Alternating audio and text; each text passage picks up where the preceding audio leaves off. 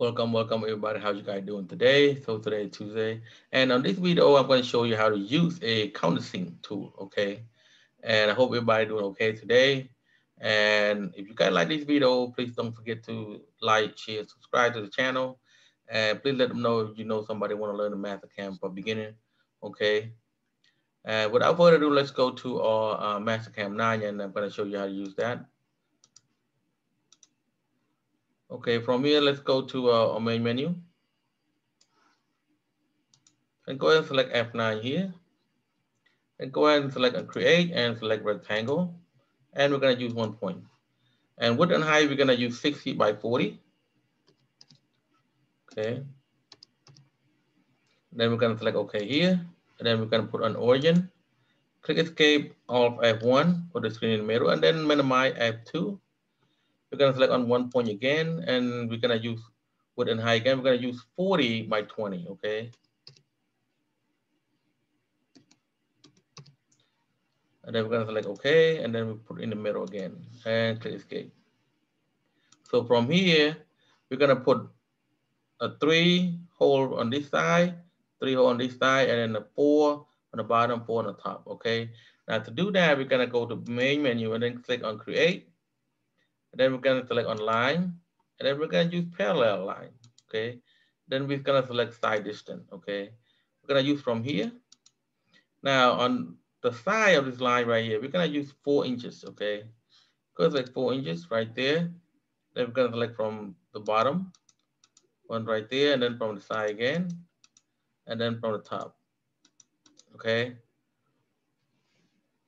So we have that. So we're gonna make some more line because we had to put, 3 on this side, 3 on this side. Okay. So now we're gonna select from this line here. 1, 2, 3, 4, 5, 6, 7, and 8 right there. So first we're gonna do one at a time. Okay. We're gonna use this line right here to use the position. Okay. Now let's go to main menu. And we're gonna go select on create and then point and then position. Okay. So we do one, we skip one. Okay. We're gonna do only 3. Okay. We're gonna do this one right here. 1. Okay. And we're gonna select right there. 2. Let's skip 1 and then 3 right there. Okay. Then we're gonna come back this side right here. We're gonna do 1 right here. Let's skip 1, 2, skip 1, and then 3. Okay. Okay. That's how we do it. So now we're gonna delete this line right here.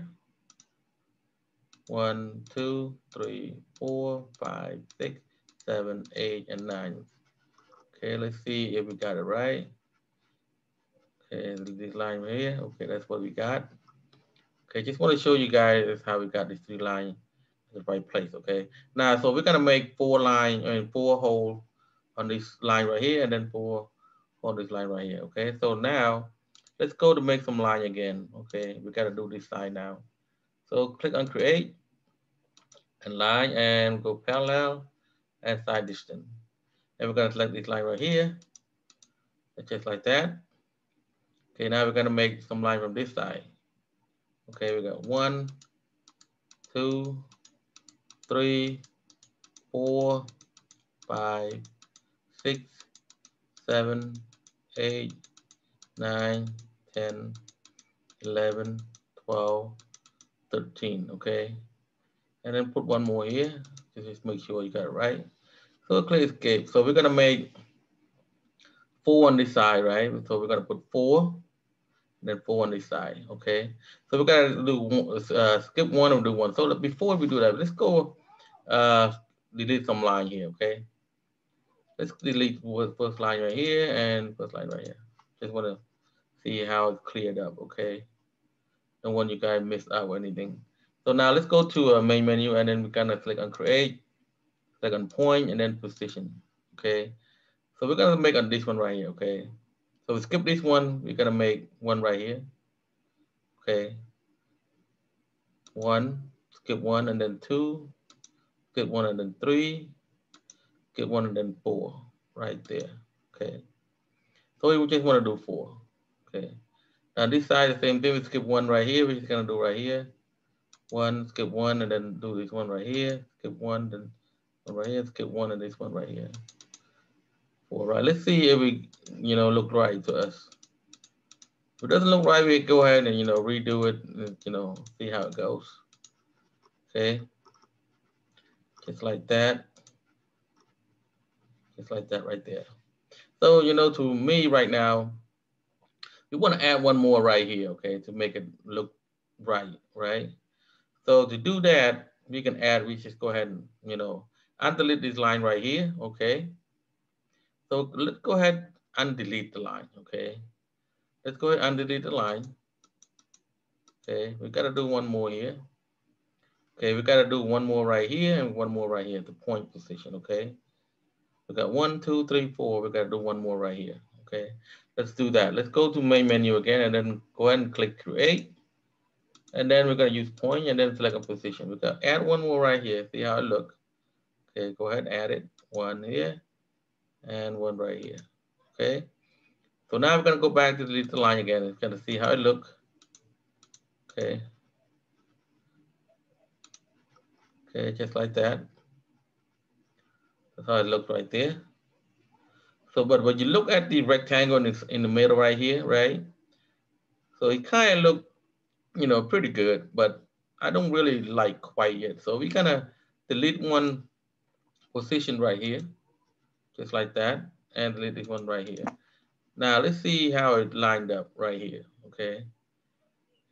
And to me, it doesn't really look that good, okay? But let's go ahead and add that thing back, see how it goes right there. Okay, so let's delete this line here, this line here. So we got 5, right? So we got 1, 2, 3, 4, 5. Okay, let's line up. I like it. So what do you guys think about that? Okay. So we got 1, 5. Instead of 4, we're making 5 whole here and 3 here. Okay. So we're making 5. So 5, 10, 16 total. Okay, instead of 14. Okay, now we're gonna do this rectangle right here. We're gonna make a chamfer on all 4 corners here. Let's go to main menu. Let's go to main menu and we're gonna click on create and next menu here, select that and select on chamfer. And this right here is a 1 distance. We're gonna use that distance 1. We're gonna put 3 inches. Go ahead and select enter. Okay, select OK here. And we chamfer on this first line and the second line. First line, second line. First line, second line, just like that. Okay. And now we're just gonna go back to main menu. And we're gonna drill all these hole that we make, okay? And then we're gonna put a countersink inside that hole right there. So make it a little bit bigger so we can put the screw inside, okay? Now let's go to a toolpad here. And we're gonna select drill here. And we're gonna start from the bottom right here and then to the top, all around, okay? Go ahead and select manual here. And then we're gonna select this one right here. Okay, 1, 2, 3, 4, 5, 6, 7, 8, 9, 10, 11, 12, 13, 14, 15, and 16. Okay, so we're done. Go ahead and click escape. That's how it looks right there. Now we're gonna go over here to select done right here. Go ahead and right click this or tool library. Go ahead and right click that and get a tool from our library. We're gonna use the tool number 162, which is 53 by 64. Okay, now let's scroll down to get that tool number. Gonna be 162. It's right here, 53 by 64 drill. We're gonna select that. Okay, and on this right here, say feed rate, plunge rate. We're gonna change that. Okay, and it says right here 53 for drill. Okay, tool number 1. Okay, we're gonna change this feed rate. Okay, let's put 4,000. Okay. Okay, and then we're gonna change spinner speed. Okay, we're gonna put 2,000. Okay, and then on this section right here, we can say or drill, first drill. Okay, drill. Okay. And then on the top right here, we're going to select the drill. We're going to select on the clear. And then make sure we got a top of stock right. We got a 0.75, which is a 3/4. And then on the depth, make sure you put, not all the way through. We're going to just go ahead put up a 0.7, okay? Negative 0.7. We don't want to go all the way through yet. Okay, and then select okay. And then on here, we're gonna go on drill again. We're gonna select on drill again. Now this time we're gonna use a countersink on top of that holes. Okay, so we'll go ahead and select on menu. Right here, go ahead and select that. That's 1, 2, 3, 4, 5, 6, 7, 8, 9, 10, 11, 12, 13, 14, 15, and 16. Go ahead and click escape, and then you click done here. And then this one right here, our tool library again, go ahead and right click. Instead of get a tool library, we go ahead and select on create new tool. You see right here, it says all the tools that we have in our library. Go ahead and select on right here, countersink right here. Okay, so we're gonna select on countersink. Okay, and this right here will tell you, it says right there, the overall 2 inches and shoulder 1.5, fluid 1 inch. And diameter, we're gonna put, I would say 1.5. Just go ahead and put 1.5. Just gonna use that 1.5 countersink. Okay, and then select okay. And then right here, say tool number 2, tool name. Right here, we're just gonna put 1.5. Okay. And then the feed rate, you're just gonna go ahead and put 100. Okay. And then the spindle speed right here, you're just gonna put 200 also. And then right here in this section, we're gonna go ahead and put countersink. Okay. Like that. And then on the coolant right here, go ahead and turn it on. Then on the top, you're gonna say the depth right here, we're gonna put negative 0.25. Okay, just wanna make it big enough for the head of the screw, okay? Just like that, negative 0.25, and we're gonna select okay. And on this side, we're gonna go ahead and select on contour. We're gonna cut this out. Okay, go ahead and select right here. Okay, you can select chain here. And we're gonna cut all the way through. And then on this side right here, we're gonna cut all the way through. Also, we're gonna take all that part out. Okay, go ahead and select done. Go back our tool library again. Go ahead and right click. We're gonna get our tool from our library this time. We're gonna go to tool 239, which is a 1/2 inch flat end mill. Okay, go ahead and scroll down until you get 239 right here. Click OK. I said right here, tool number 3, 1/2 inch flat, 0.5. Okay, feed rate, plunge rate, retractive rate. We go ahead and put 9.0 all the way through. Plunge rate 9.0. Retractive rate 9.0. And then we have the spindle speed right here. We're gonna put 4,000. We got a coolant right here. Go ahead and turn it on. And the section right here said finish pad. Okay. Let's finish pad. Then on the top contour right here, go ahead and select that. Make sure it's right. We got absolute right here. Clear 2.0.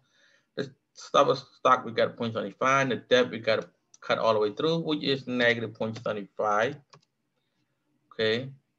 And then on the right side, right here, is a compensation type. We're gonna use wear. And the tip, of course, we're gonna use center. Okay. And then we're gonna select OK here. That's how it looks right there. Go ahead and on this left side, select on operation. And we're gonna go ahead and select all. We're gonna verify that and go ahead and select on start button. Now this is how it looks, guys. And then we're gonna put a countersink on the top, just like that. Okay, and now we cut it out. Okay, that is how you use the countersink, guys. So when we make a drill already on this hole, we make a drill on the hole, and then we're gonna put a countersink on the top of that hole. So make it a hole a little bit bigger, so enough to put the head of the screw inside, flush on there, okay? So let's go to a job setup. Let's go to job setup right here. We're gonna put right here, say 40 on the Y, and then X on 60. And then on the Z, we're just gonna go 5 inches. Then we're gonna check on this display start. Let's say select OK. Okay, and then we're gonna go to fit the screen and zoom here, and then we're gonna go to isometric here. Okay, gonna go to like again fit screen right there. And you want to rotate, go ahead and right click on here and select on dynamic spin. You're just gonna use that and rotate it wherever you want to see, from the top, bottom, side to side. Okay, it's up to you guys. Okay, so this is how it is, guys. Hope you guys like this video, and don't forget to ring the bell for the new video. And I thank you for today, and you guys have a wonderful, wonderful, wonderful, wonderful day. Okay, see you next time. Bye bye.